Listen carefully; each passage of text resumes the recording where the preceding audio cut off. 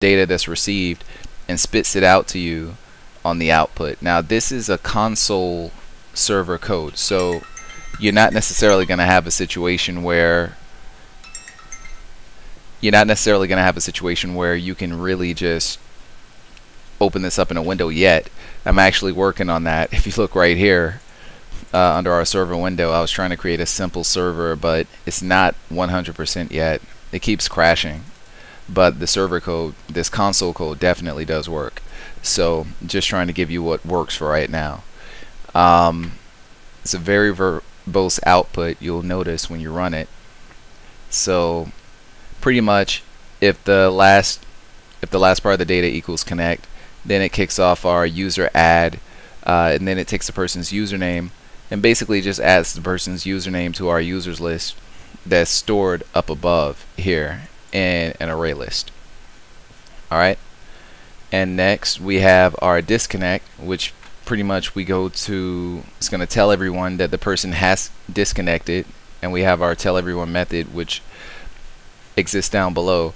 Tell everyone, basically we create an iterator, and all that iterator does is cycles between the different items within, in this case, an array list.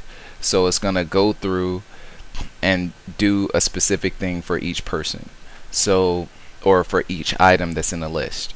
So we have our print writer, and we have our message that's actually sent to this method, and all it does is just iterates through, and it's going to print out the message to each individual person that's in the list. That's really all it is.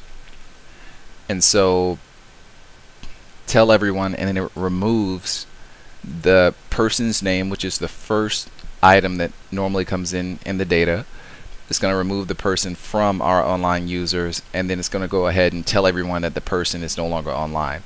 And then we have chat data, which of course we pretty much just simply rebroadcast the message out to everyone. So really simple.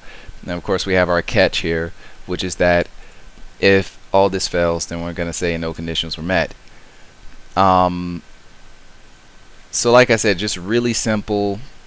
If you want to look over it, of course, like I said, the actual source code is available for download right below this video.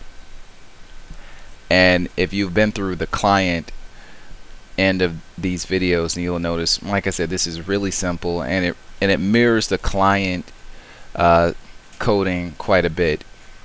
So just to show you really quickly how this works, both of these together, like I said, I have both of the projects available here. I'm going to go ahead and click off a client, and I'm going to go ahead and just run. Alright, like I said, you're going to remember this from the first video, well, string of videos. Then I'm going to go ahead and run this file. Now it's not going to pop up in a GUI, but for the purposes of NetBeans, it's just going to pop up down here, and any output is just going to come out down here. So I'm going to go ahead and just going to create a user. So just going to type in user and connect. Alright, you're going to notice here that we see that user has connected.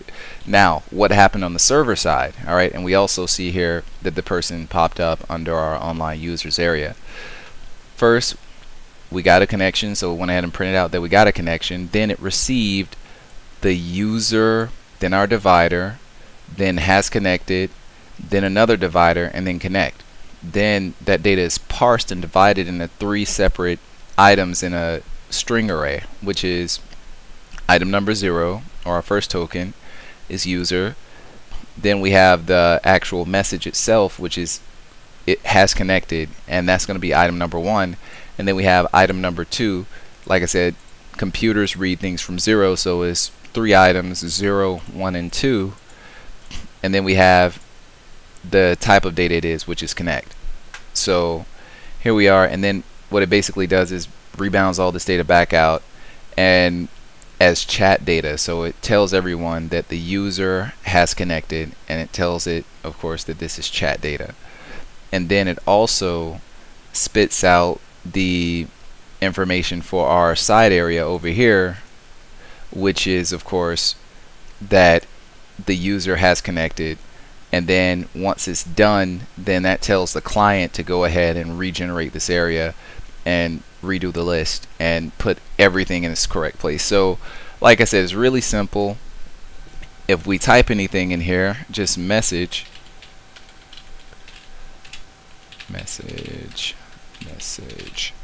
all right, go ahead and send that out. You notice it says user typed in message, but of course on our server you're going to notice over here that we have user, which is once again the first part of the data, and then we have the actual message, which is 3 words, message, and then we have the last part of the data, which is chat. And of course, according to the server, whenever that last field is chat, all it does is just hands that off to the tell everyone method. So like I said, really simple here. Like I said, trying to currently repurpose this for a GUI, and I'll be getting back with you guys later, because currently when I click on the start button for this, it works at first, but then it crashes really quickly. So need to figure out what's going on, and it's just part of learning. But glad you guys had a chance to look at it. If you have any questions, comments, of course, like I said, I'm really teaching myself a lot of this Java, so I'm sure that you all are going to find different things that may need to be fixed with it, and if you do, feel free to let me know. And until then, have a good one.